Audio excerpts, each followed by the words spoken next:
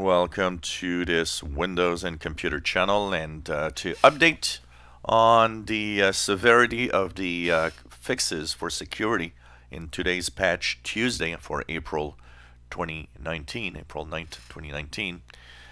Here's the rundown of what's happening. So if you're on Windows 7, there's 29 vulnerabilities. 6 are rated critical and 23 are rated important.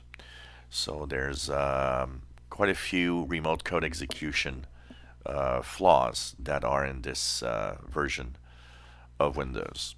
In Windows 8.1, it's 31 vulnerabilities, of which 7 are rated critical and 24 are rated important.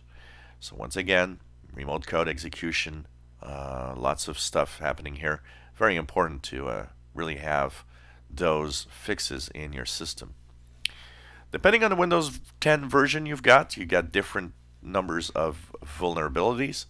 If you're on version 1709, which is default creators update, and like I said, it's the last patch Tuesday you're getting, 37 vulnerabilities, which 8 are critical and 29 are important.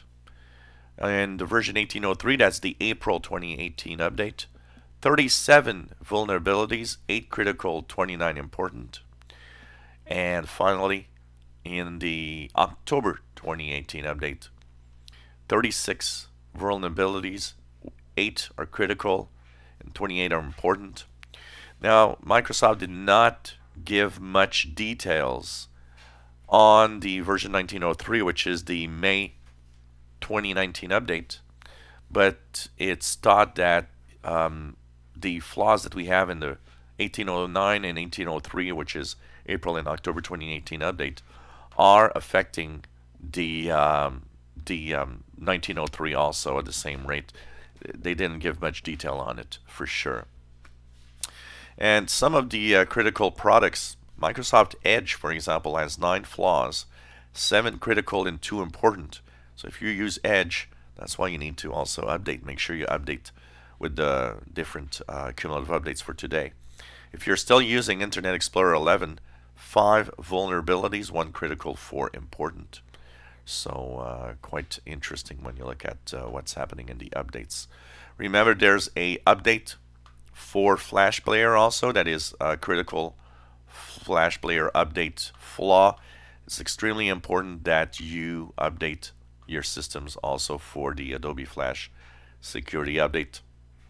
And there's also something that is for the latest servicing stack updates. Of course, there's always that update of the malicious software removal tool that updates today for sure. And finally, if you use Microsoft Office, there's updates for Microsoft Office also that are going to keep your Office products safe.